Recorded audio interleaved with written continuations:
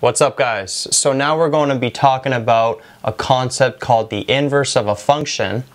And the way that I'm going to explain this concept is I'm going to go through this example where we have to find the inverse of f of x equals x squared plus 2. And I'm going to do it in multiple ways. So the first way we can go about it is by making a table of values. So I start off by making a table of values for our function x squared plus 2, and I use x values from -2 to +2. And then all you do when you're making the table of values for the inverse of the function is that you just switch the x and y values. Now, one note I want to make is this notation here, this f of -1 x, this is just notation for the inverse. And this -1 up here, it does not mean that you take the function to a power of -1. It's just a certain type of notation. So you just write the -1 there, and it represents the inverse of a function f of x. So going back to the table of values, as we said, all we do with the inverse is we switch the corresponding x and y values. So the x value here would be 6, and the y value would be -2. And likewise for the other points. So we'd have 2 and 0, 3 and 1, 6 and 2. So again, if we're given a function f of x and we make a table of values for it, the table of values for the inverse would just be the x and y values switched.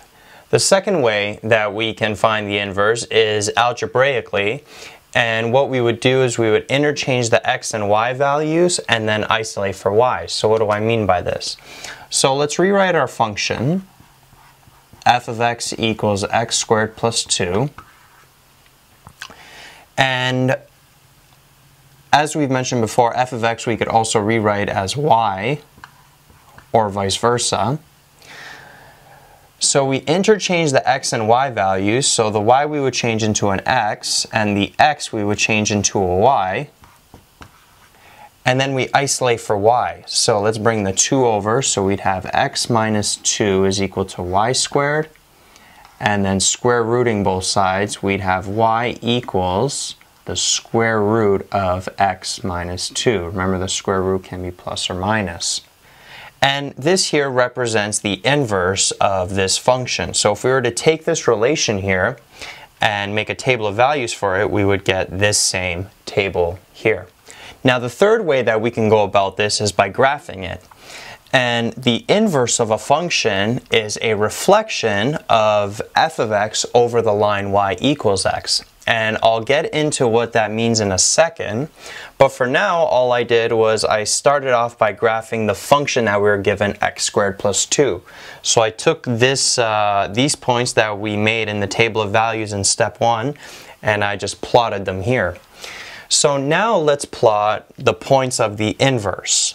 So 6 and -2 would be here. 3 and -1 would be here. 2 and 0 would be here. 3 and 1 would be here. And then we got 6 and 2.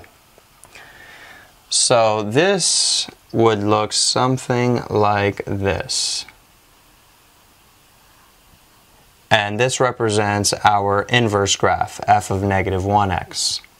Now, if you look closely, the inverse is a reflection of the original function f of x over the line y equals x. So I drew this line y equals x here, and each point, so this corresponding point, this is 1 and 3, corresponds to 3 and 1. This 0 and 2 corresponds to 2 and 0, and it's always reflected over this line. So that's another way that you can get the inverse if you're given the graph of the function, is just reflect every point. And step 3 follows the same process that we had in step 1 and 2. We're just constantly interchanging the x and y values here in the table, here algebraically, and here graphically. Whenever you reflect a graph over the line y equals x, what you're doing essentially is interchanging those x and y values.